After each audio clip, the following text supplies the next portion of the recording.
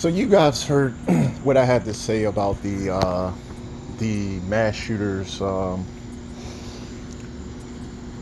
Ti mind reading claim, and when I made that recording, I wanted to make a recording that didn't really require any faith in God or anything like that, but or or any kind of religious connection. Like I wanted to separate it from anything might be religious.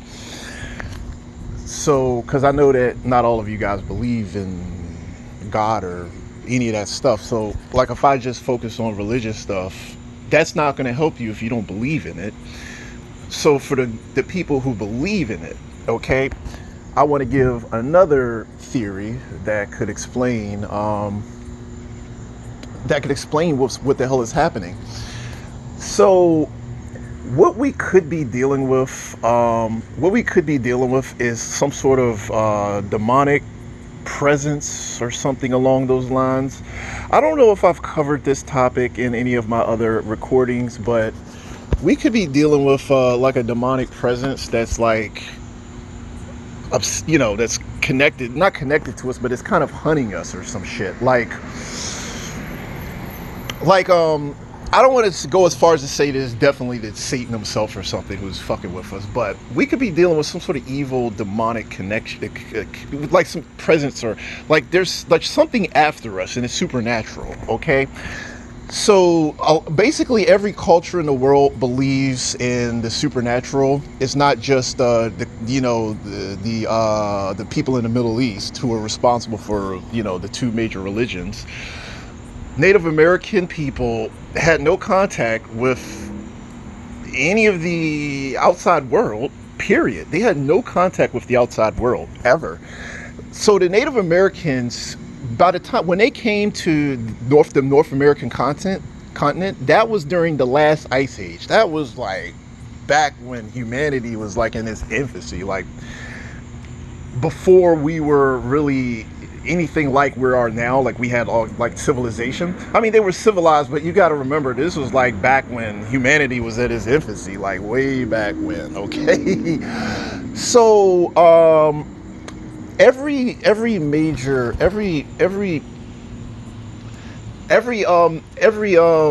culture has a belief in the supernatural, and their beliefs are pretty similar. So I mean, if you don't believe in God, that's fine. But I'm just saying, every culture believes in God. Every culture believes in God, and and they all have stories. They all have stories.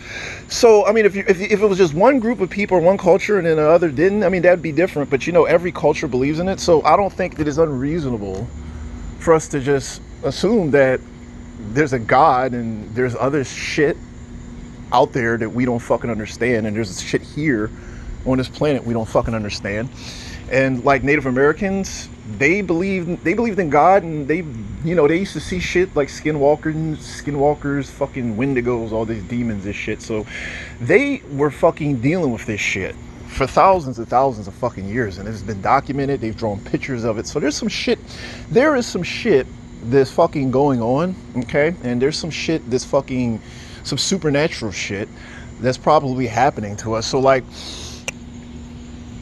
So when it comes to mind reading, we don't know what the fuck is going on. We don't know how that's possible and shit. But the point is that it could be some sort of demonic presence that's fucking just like fucking with us, okay? Like a demonic force or entity or some shit like that. Some sort of powerful demon, or it could be that. I think that what happens, and why a lot of people get turned off by religion, is because people intentionally kind of just like make it so that people don't really like it. Like they start, turn it into something really fucked up or toxic, and it turns people off, and people don't really want to fuck with it. But I think that like behind every fable is truth, and I don't think that every fucking culture on the planet believes in some bullshit that they just cooked up in their fucking out of their imagination, especially with all the fucking stories we've been hearing. Every culture has stories and shit, and you know, people don't want to believe in this shit, and this shit will be real. And some people have actually experienced it. So, I mean, well, as far as these people go, I mean, if they're possessed or have some sort of demonic entity, you know, working through them, then I mean, yeah, we don't know shit about what the fuck a demon can do. So I could tell you the Christian beliefs. And you could have, you know, you might have your own beliefs. I could kind of tell you the Christians' beliefs. I mean, if it's a demon, then a demon is basically like a demigod, and it can do all sorts of shit. We don't know what the fuck it can do. I mean, that shit probably can read minds and do shapeshift and fucking fly and do all sorts of weird shit. How the fuck will we know what the fuck it can do? It's a son of a god. It's a demigod or something. I mean, if it's a demigod, I would imagine mind reading would be kind of like on the lower tier of things the fucking thing can do and shit. Because it's a fucking demigod. According to the Bible, I mean, these beings are sons of God, and it's worded like that in the Bible. So the Bible basically has Jesus Christ as like the official heir to God's throne, or well, not the official heir, but like his second, like his favorite son who was gifted with, you know, all sorts of, you know, whatever. Like he had a special place.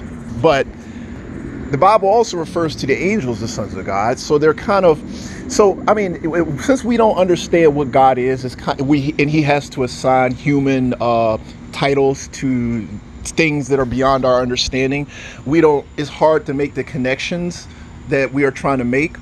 But basically, if these beings, the ones that would be fucking with us, and the angels that are talked about in the Bible, are children of an omnipotent being. So, and when you think about children, that means that they came directly from him. Whatever he is, some of what he is inside of them, which would give them God-like powers. I mean, they may not be God, because God is omnipotent. God is omnipotent, meaning that he could do anything. So the only way they would be omnipotent is if they were as powerful or more powerful than he is.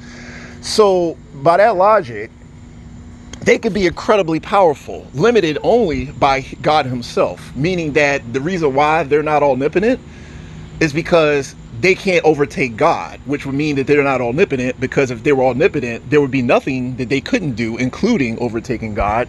So God has the throne, and they're below that, because God, you know, they have some of his abilities, but maybe not all of them. And so if they are that powerful, then I would imagine they could do a whole lot of fucking shit. Okay, so like even the ones that have been like damned by God himself because they were wicked or evil, or they betrayed him or whatever. So like according to the Bible, Lucifer fell, and when he fell, a third of the angels fell with him, because he was one of the greatest, or he was one of the most exceptional of the angels, one of the most powerful.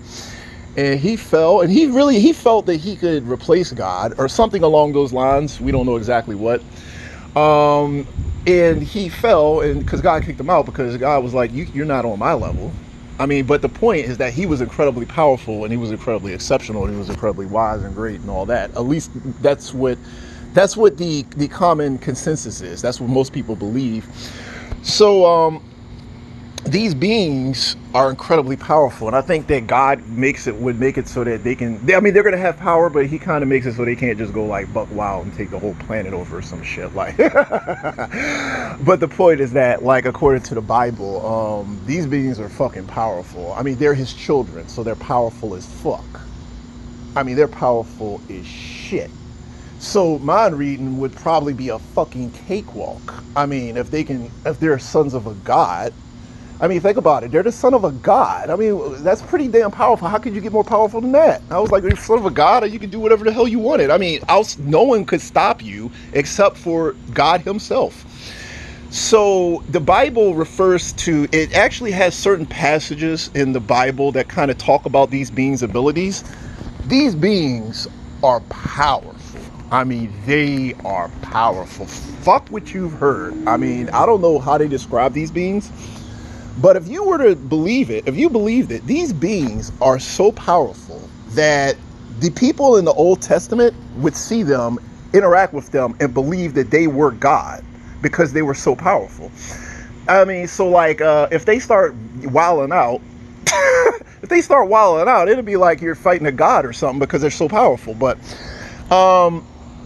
and you know, so I think that like with demons will probably be like, demons have been cursed by God, but they're powerful, but we don't know how that works. Like I literally don't know like what limitations they have. We don't know. We're talking about stuff that humans can't even understand. But I would imagine these beings are powerful. So here's the thing, whether they can, I mean, mind reading would be a fucking cakewalk. Like I wouldn't know why out of all the abilities they have, they would want a fucking ability like that. But I think it has to do with being able to be tempt people, because tempting people would be super important. And if you're going to tempt somebody, you definitely want to be in their fucking head. So the way I'm kind of seeing it is that, like, I see it like this. The fucking if a person is under the influence of a demon, the demon would have to give the person abilities that would allow them to do the demon's will. So like so if you wanted to say that these people follow Satan, he's not going to give them his power, but he would give them enough power where they could really do the damage that he wants them to do. And so with that said, like if mind reading would be the number one ability, if I was Satan, this is what I would do. I would say, okay, now I need people to destroy these people over here that I don't like and turn them from God. So what ability would make them most suited for that task? Mind reading. You could find their weaknesses. Like if you could get inside their head, you could figure their weaknesses out and use it against them in order to turn them. So I would be like, okay, I'm not going to give them real power, but I'll give them enough power where they can fuck people up.